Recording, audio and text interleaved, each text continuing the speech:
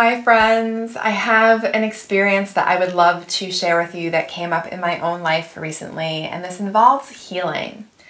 And A Course in Miracles teaches that, love with a capital L, call it God, call it spirit, call it truth, whatever word you want to use, it doesn't matter. That love is around us. It's who we are. And we've built blocks to that awareness. We've essentially made ourselves forget that that's what we are. So healing involves dropping these blocks that we've built. And by dropping these blocks, what we have to do is look at the false beliefs, the fear beliefs that we hold in our own mind.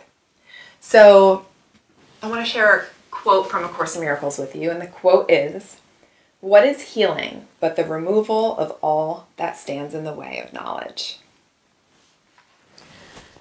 So my example that demonstrates this quote, this removal of a block that stands in the way of my awareness of love's presence.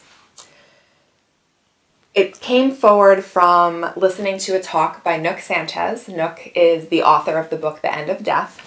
And she posed the question, what would change if I had no ability to experience blank ever again?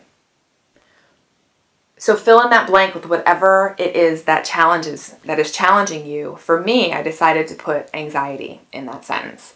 So what would change if I had no ability to experience anxiety ever again? I immediately thought, well, I would never listen to the ego's fearful voice again. I would just rest in being and in complete trust and never give a second thought to that ego fearful voice.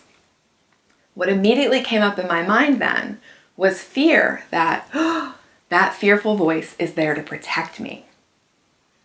Who is the me that it's protecting but the small self, the belief, that I am a body, a belief that I am Corinne.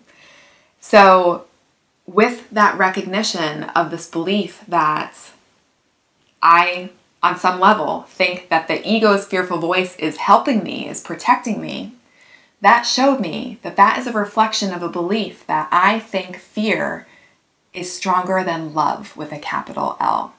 I have a belief in my mind that the ego's fearful voice, the ego must be stronger than love with a capital L, the love of God.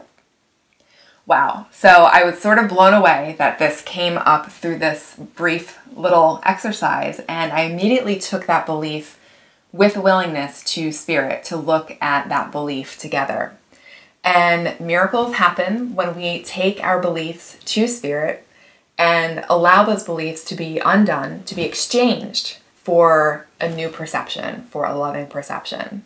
So when I did this, when I took this belief to spirit, the peace that came back was almost indescribable. It was like it just gushed forward from within me, and I felt so much joy. So that's how miracles happen. That's how healing works. And healing is fun. Healing is so much fun. It doesn't have to be hard at all if we just have that tiny bit of willingness.